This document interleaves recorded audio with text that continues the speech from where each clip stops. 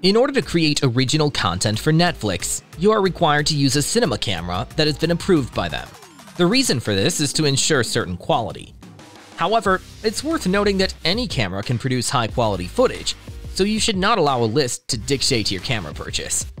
We've featured many affordable approved cameras in our previous videos. In this video, we're going to suggest to you the best 5 Netflix-approved cameras that you can get for below $10,000. Stay till the end to find out the most affordable one.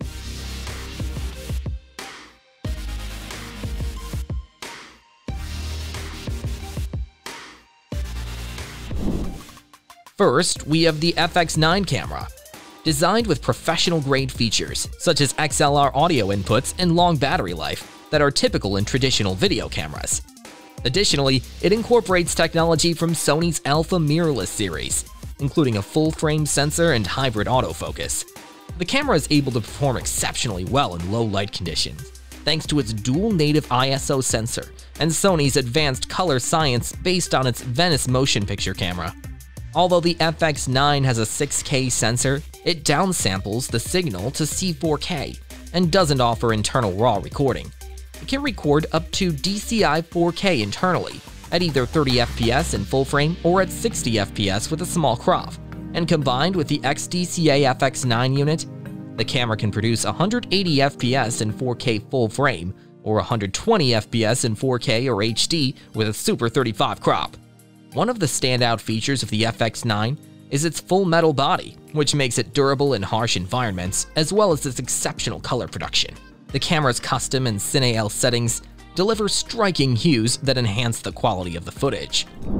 The Canon EOS C500 MK II is a modular cinema camera that takes technology from Canon's mirrorless EOS R series and incorporates it into a professional cinema device.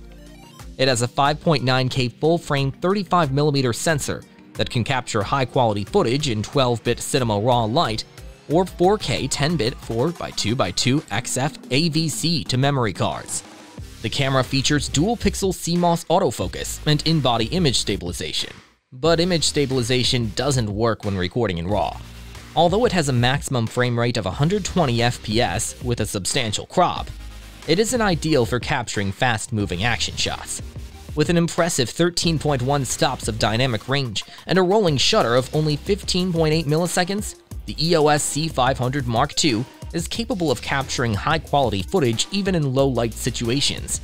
Moreover, the camera can produce usable footage when underexposed by up to 5 stops, especially when noise reduction is applied in post-production.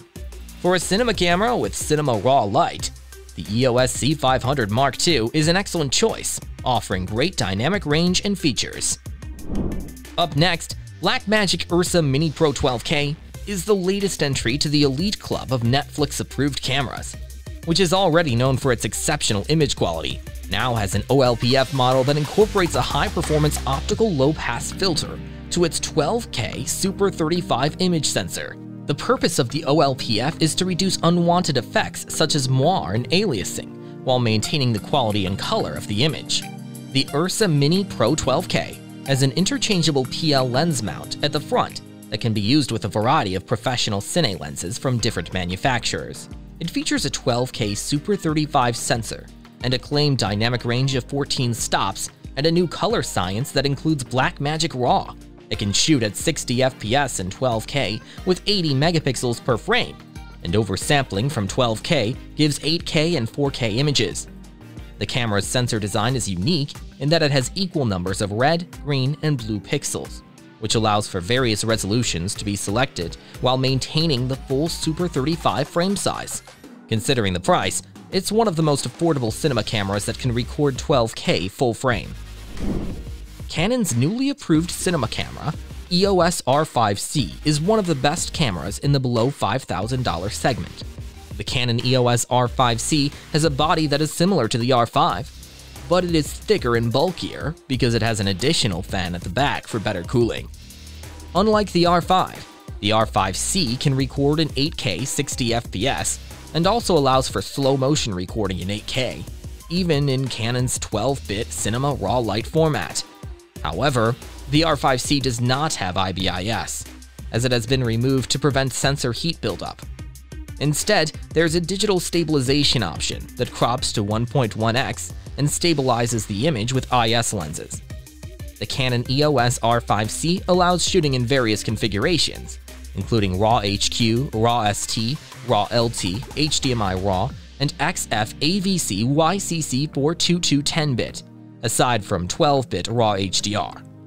The camera can also capture 45-megapixel still images. That's why it's considered a hybrid or a dual camera, as it has a split personality in a positive way. It is a professional-grade cinema EOS device that can handle both video and still photography. And last but not least, the Lumix BGH1 camera is an affordable option that is approved by Netflix. It is easy to use and transport, and comes with advanced technology to ensure high-quality footage. The camera has a 10.2-megapixel live MOS sensor with dual native ISO technology, which helps minimize noise.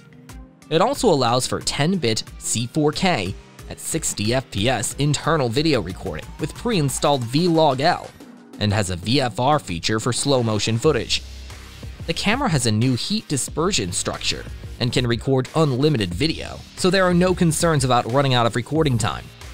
The camera also offers features like Power over Ethernet Plus and PoE Plus for easy installations and control of up to 12 cameras with a Lumix tether for multi-camera.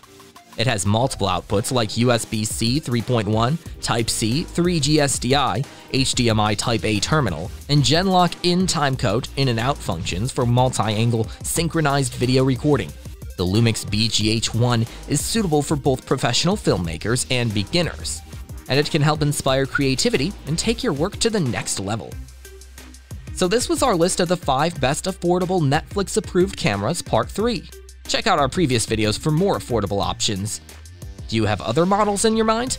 Share your thoughts in the comments section below.